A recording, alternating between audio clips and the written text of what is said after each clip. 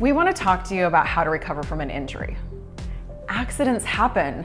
These bodies get hurt. I can name 100 ways that people walk through our doors with an injury.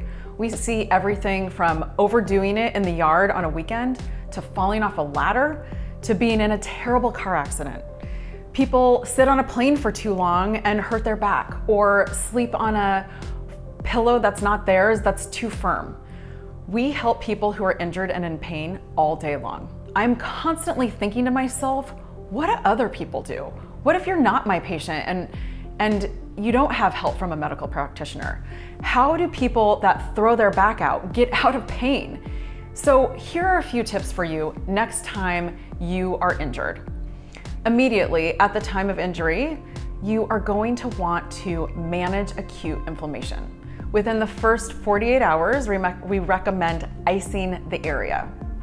If there is swelling, compression and elevation are also a good idea. You can ice as often as possible for the first day or two, then we want you to switch to heat.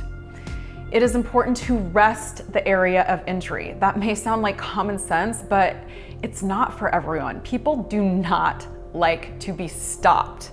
But if you don't give your body a break, you will likely be down for the count for even longer. So rest with an injury is really important. If you can see a practitioner to help you with the soft tissues, the muscles and the tendons, you will get better exponentially faster. Like I said, our patients get better so quickly when they're in our care.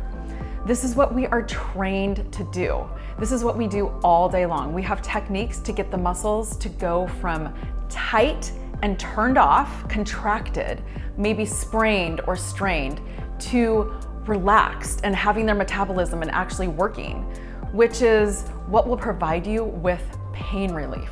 That muscle could be pulling on a tendon, causing tendinitis, or pulling on a structure, maybe your occiput, your bones, causing headaches. We see it all the time, and so do so many other types of practitioners out there. Licensed massage therapists, physical therapists, chiropractors. This is what they specialize in. So enlist the help of a licensed professional that you trust. Together with that person, set up a treatment plan.